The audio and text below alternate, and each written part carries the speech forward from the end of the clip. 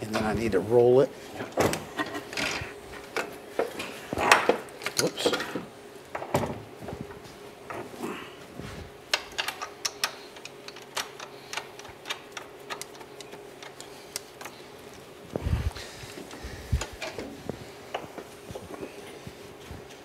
Yeah, you could. Yeah, go ahead and lift the whole thing. I think again, or if you can just lift it. There you go. Can't you press down on your side? Brackets. Okay, that side's up.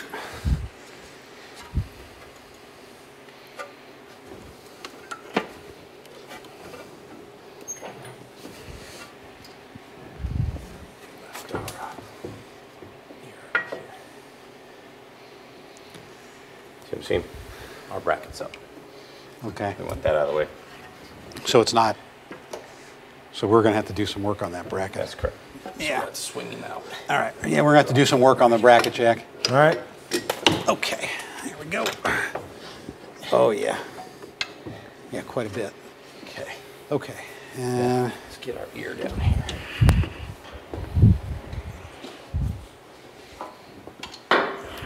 Give us some forward roll while we come up. Yeah, you're probably gonna have to lift. I'm gonna push. Yeah, but you're gonna have to lift quite a This bit. way we will. And then I'm gonna come up a little.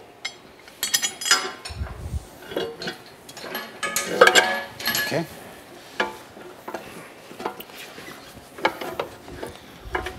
Tell me when you need jacking. We're okay for the moment. Yeah, I was gonna get, if I can get all 4 bolts started, then I can just, oops, let me get this on too. That's too high. There we go.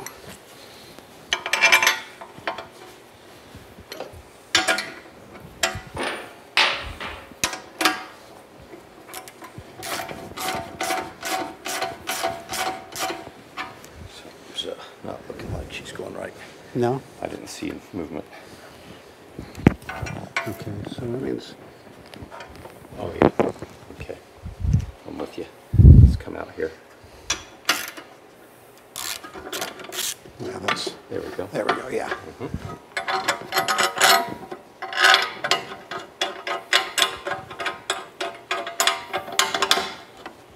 completely out on this one. Yeah, hold.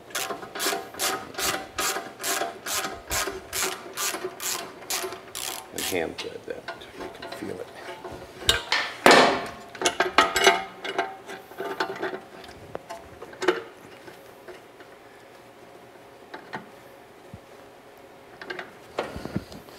Yeah, it seems like it's threaded. How about this one?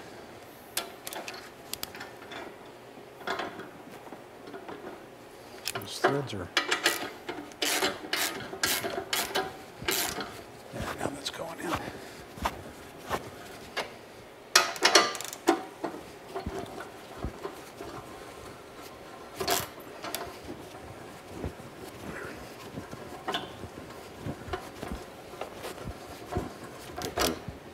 It's coming.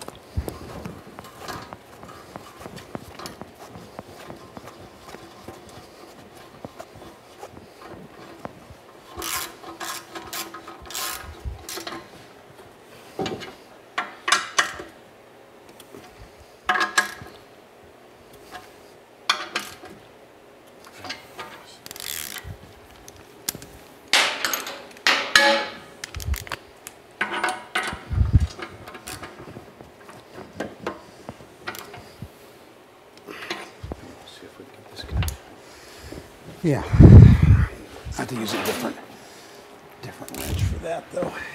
Nothing fits in there very good. Oh, if you if you just lift from the bottom a little bit, Trace, and I can get it hand.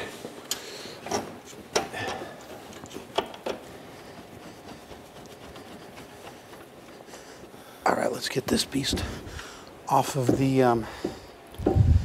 That's what that back bracket does. It takes all of that, all that play out of Belly it. strap that. Yep. All right, let's drop it. Okay. How's it going? It's it does come back and forth, doesn't it? Yeah, that was. I told you that's what scared the heck out of me that day Let's take a measurement. when I was Now that we underneath. took that measurement earlier where the wheel would be. Let's see now what was going on. Here, drop it a little more. Yeah. Oh yeah. Okay. It was 28 inches. Let's go ahead and swing him out of there so we don't whack ourselves. All right. Okay, Brian, we've got her in there. It's mounted. Kind of rocks like a baby in here. That seems like a little bit of flex to me. It's coming along. We're one step closer. So I guess next would be that bracket and reinstalling the drive shafts. Right. The bracket and the drive shafts. And at the point where we have the drive shafts back in and that bracket on, we're drive trained. Here's your what's this? Your gear shift mechanism. The cables for the gear shift. Mm-hmm. And where's your clutch hookup? Our clutch hookup is actually underneath. It's a slave cylinder on the bottom of the transmission housing. So do you see any problems with those? No. They're pretty much back to the same place they're back they in were. the same place they were. Okay. Yeah. So the transmission's really where it always was in the car. Exactly. It's in the same location. It's mounted to its as we said all along, we were going to use the stock bracket on this side. We used the stock bracket on the right side as well. Side, we've got a little flex in our plate as planned, and but it's stiff. unlike the Speedster, we can't just leave the motor hanging on the transmission in this case. No, we needed a rear carrier for this. So we've got a little more complicated mounting system. But I like that we have retained and successfully used the existing engine mounts without any changes to them at all, really. We've got one left, and that's going to take a little grinding. Yeah, this is going to be it'll be a little tricky, but we have to have it, and we're just going to have to fix it or fabricate it. Okay. Well, sounds like a plan. It looks fantastic. I love it. Next, we're going to get done with the drivetrain. We'll put in a panel here over the top and hopefully be able to mount some equipment. Cool. Brought to you by Erlbacher Gear and Machine Works. Providing custom crafted precision gears, sprockets, and splines since 1955. With their full line of CNC machinery, Erlbacher's uniquely equipped to help you with your EV drivetrain components. Call Erlbacher today. Tell them EVTV sent you. Okay, Brain, we've got a well-hung motor here. And I like a well-hung motor. It's very well hung.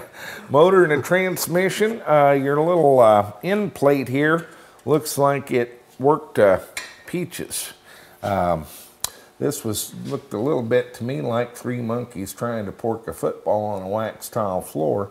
But we've got her in there. We've got our adapter, our transmission, our motor, and it's rocking like a baby in a cradle. And that's something we need to do something about. And it did stock, the stock motor. There's the mount that we're going to work on is, it really does support that motor. Yep, we have a lower motor mount here that we have to do something with. And it's got a carrier bearing for our right drive shaft. And when you pull the bolt on that on the motor, it popped loose. He was underneath the car. It was a little what I would say disarming.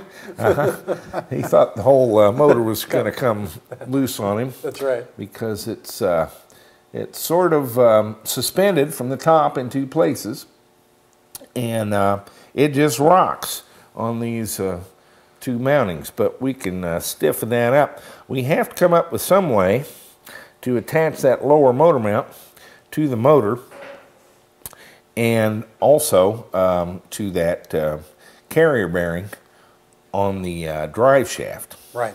And I've got an idea how to do that if you're at all interested. Let's go take a look.